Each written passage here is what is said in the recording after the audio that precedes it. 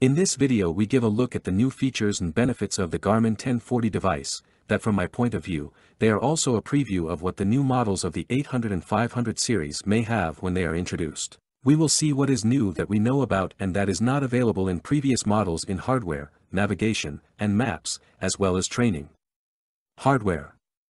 The attachment system is now aluminum. Although it has not happened to me personally, I know of cases where the plastic base has broken and there is no way to repair it unless you send it in for direct service with Garmin. We will see whether this feature will be added to other Edge family devices or if it will only be in the 1040 models.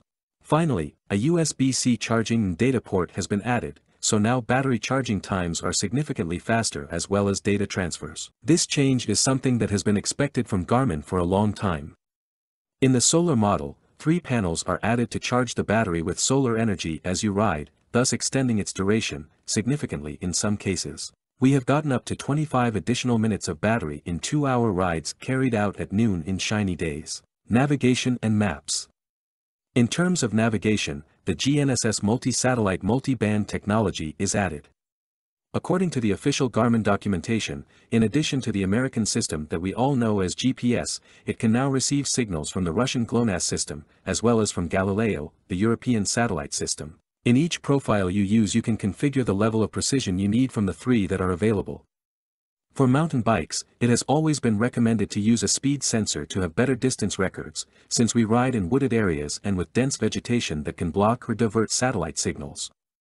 With multi-band GNSS systems this may no longer be necessary. Maps.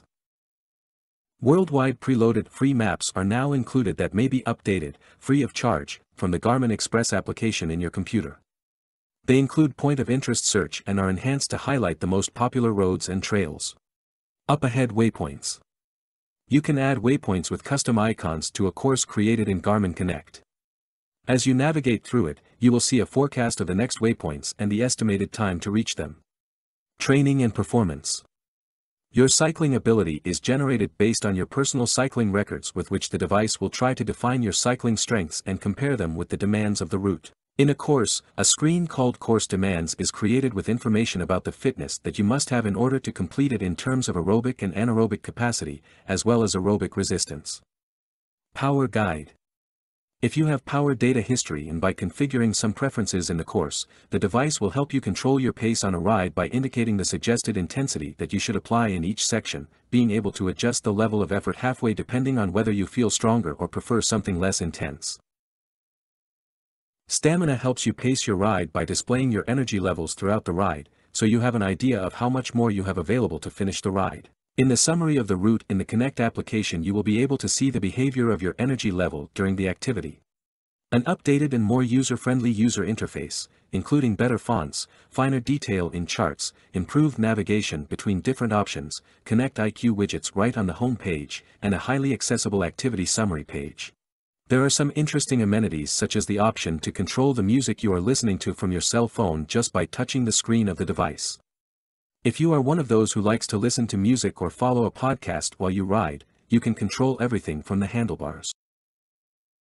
With each firmware update, new options and features only available for this model have been added. It is foreseeable that some of these new options will be added into the 800 and 500 series when they are introduced. If you liked this video, please like, share, and subscribe to the channel to be notified of new videos that we will continue to publish on how to use your GPS bike computer.